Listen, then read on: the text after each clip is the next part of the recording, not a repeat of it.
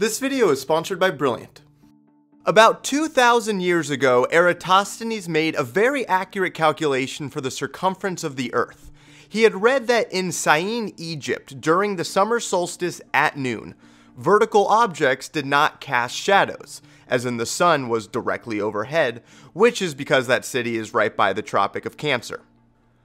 But in Alexandria, he noticed on that day that vertical objects did cast shadows at roughly 7.2 degrees, which is this angle here. Now, he assumed the Earth was a sphere, and also the sun is very far away compared to the size of the Earth, and that would mean that the sun rays are parallel.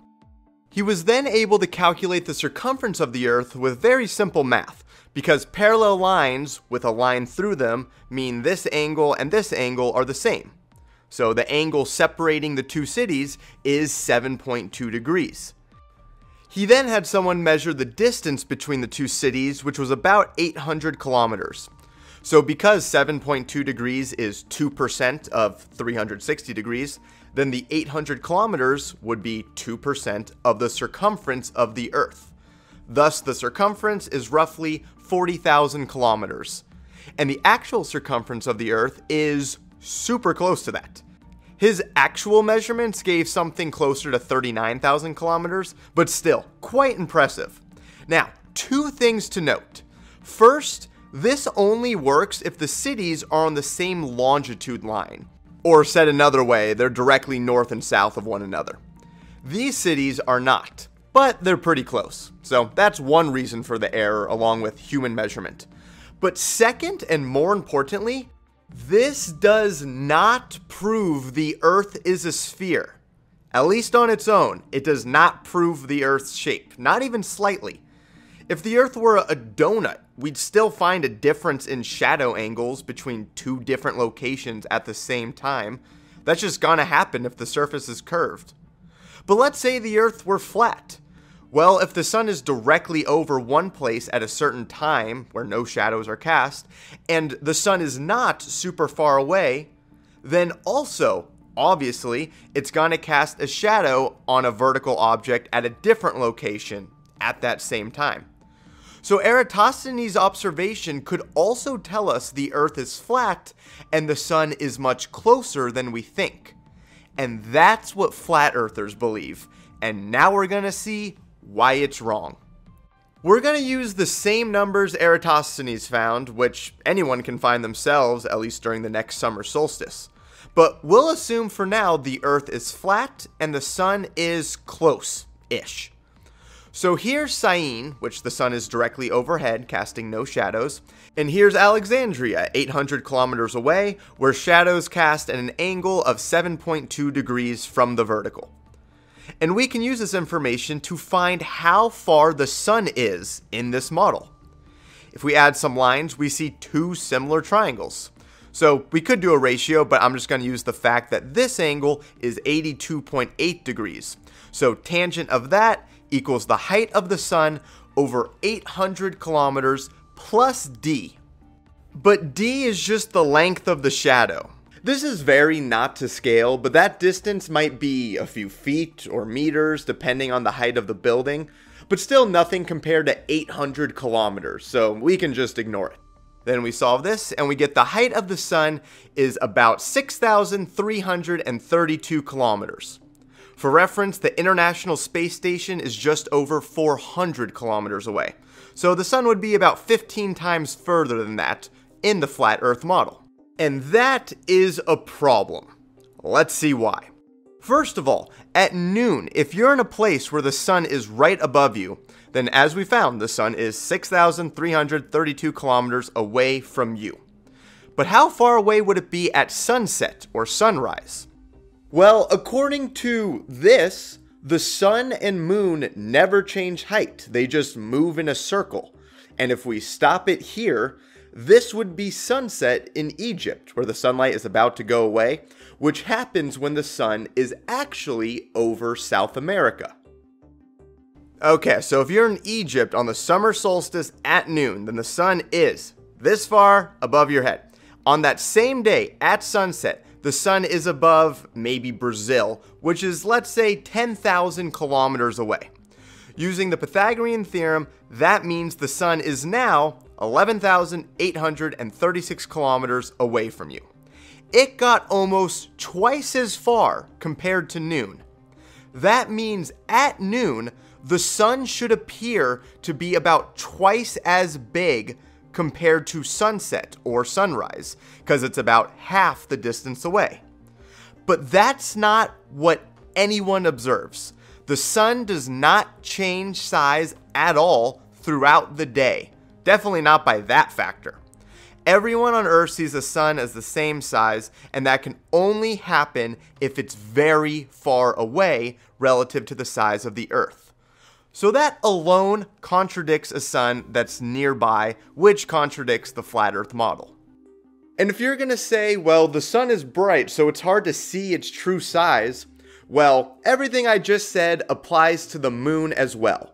The fact that the moon does not change size by nearly a factor of 2 throughout a single day proves it cannot be as close as this model predicts.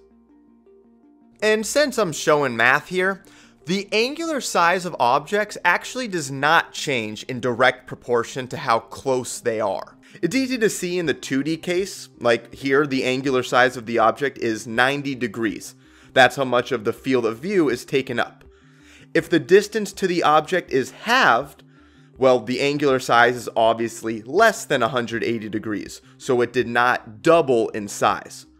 However, this approximation is very accurate when the object is very far away relative to its size, which is the case for the sun and moon. They only take up about half a degree in our field of view. The way I like to think about it is with arc length. A piece of the circumference of a circle is calculated simply as s equals r theta. So if we imagine the sun there, then roughly its diameter is r times that angle. If the sun gets twice as close, the size remains the same, of course. The distance is halved, so the angle has to be doubled. So there you go. It works when objects are far away. Another thing to note is that sunsets and sunrises make no sense if the sun is doing this. Again, if you're in Egypt and it's sunset, that means the sun is about 10,000 kilometers away at its same height. So the angle you should be looking at the sun is 32.3 degrees. Should be looking up at that angle. But at sunset, the angle is 0. Why the discrepancy? There's literally no explanation I can think of. The only thing you could argue is refraction, but our atmosphere refracts objects by like half a degree. It's really not much. Definitely couldn't pull an object down 32 degrees. But the explanation for sunsets that you will see from these people is perspective. This also doesn't really make sense, because perspective is like when train tracks appear to converge in the distance. That's because the viewing angle when you're looking at the portion of train tracks close to you is some theta. But as you look further away, that angle literally decreases. The gap takes up less of your vision, making it appear like they're converging. But when you're looking at the sun, or an object from far away, that's your angle. There's no perspective, there's no illusion here. The angle is just 32.3 degrees. I should have to tilt my head up by that amount to be looking directly at the sun when it's that far away. But you know what's not perspective? Boats disappearing. If the Earth were flat, as boats swam away from the shore, well, you should always be able to see them because they're in your line of sight. The only perspective here is that the boats will get smaller, obviously, but it's not going to be obstructed by the water because there's literally no water on the line connecting your eyes to the boat. So the water should never obstruct the boat. The boat would just get too small to see. If the Earth were a sphere, the boat would eventually either be too small to see if the radius of the Earth were extremely large, way bigger than it actually is, or it will disappear over the curve, which is what we observe. How far until the boat would disappear? Let's find out. What I'm about to show will tell you how far you can actually see when you look out into the ocean, how far that last bit of water you can see is from you. If you don't know this distance, it's not as far as you'd think. So here's you on Earth looking out into the ocean, and you have some height h. The furthest thing you can see is where the tangent line starting at your eyes reaches the Earth. That's the last bit of Earth you can see, which is what we call the horizon. Now, we want to find this distance d from your eyes to the horizon. So we just make this triangle. This length is r, the radius of the Earth. This length is r plus your height h. Thus we get r squared plus d squared equals r plus h squared. I'll FOIL the right side to give us this. The r squareds cancel. And the h squared is negligible since your height is so much smaller than the radius of the Earth. So we can just ignore that. So we get the distance d equals the square root of 2rh. If someone is 6 feet tall or 183 centimeters, then by plugging in the radius of the Earth, we get a distance of 3 miles or 4.82 kilometers. That is how far you can see when looking out into the ocean. And that's exactly what we observe with boats. They start to disappear from the bottom at roughly that distance, also in line with a curved Earth. And this becomes more pronounced with taller objects. You can still see objects past the horizon because they have height, but they become obstructed more and more with distance starting from the bottom. But this brings me to my last talking point. A very common response you'll hear from flat earthers is, hey, I can see these things that I shouldn't be able to see because they're so far away. And first of all, sure, but not the bottom. That is key. But sometimes it seems like we shouldn't be able to see the object at all. Well, check this out. Let's say an object is a distance L away. The question we want to answer is, what is this drop I'll call Y? Again, super simple. First, that straight line distance through the Earth technically is roughly L when we're talking about a few miles or kilometers because the Earth is so big. Again, I am not drawing this to scale, but we will use this approximation. So now we have a triangle. This length is the radius of the Earth minus y, and this length is just r. We do the Pythagorean theorem, factor some terms, cancel out the r squareds again. For short distances, y squared is negligible, makes very little difference, so we ignore that. Then we solve for y, and we get y equals L squared over 2r. Using American units real quick, we'll assume L and R are in miles, which is going to give you very small values for y, which would also be in miles. To fix this, I'll convert y to inches by multiplying everything by 5,280 feet per mile, and then 12 inches per foot. This gives us almost exactly 8L squared, where L is still in miles. This is the 8 inches per mile squared they always mention. It's accurate at short distances. So if something is 3 miles away, like the horizon, the drop is 72 inches or 6 feet. Just like we saw earlier, a 6-foot observer can see 3 miles out. If the distance is 10 miles away, the drop should be about 800 inches or 66.7 feet. And people will say, hey, if the drop is 66.7 feet, and let's say the object is 50 feet tall, I shouldn't be able to see it. And it's not that simple. Just look at this. Here's the Earth, you're standing on the shoreline, looking out, this is your line of sight. Now imagine if an object is way over here, way past the horizon. Well, in order to see it, it only has to be this tall to be in your line of sight.